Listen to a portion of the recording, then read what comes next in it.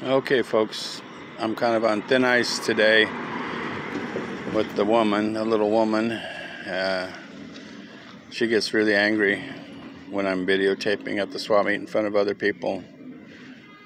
She doesn't feel it's safe. The people are friendly enough, but they are suspicious of anything, any outsiders or anything unusual that you might be doing.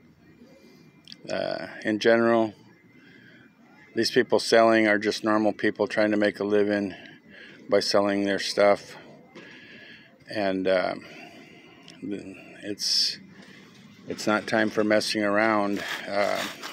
Cheese days, that means having fun. You know, cheese days is telling jokes and visiting. This is serious business for these people.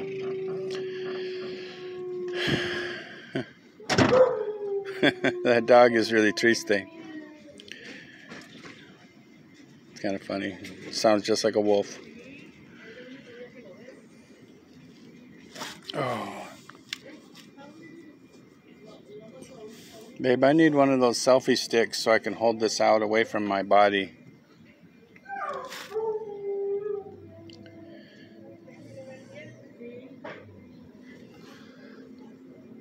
Okay, not too many customers now. We had quite a few a little while ago. There's a few people walking around. And we've sold all of our good stuff lately too. We don't have that much good stuff left.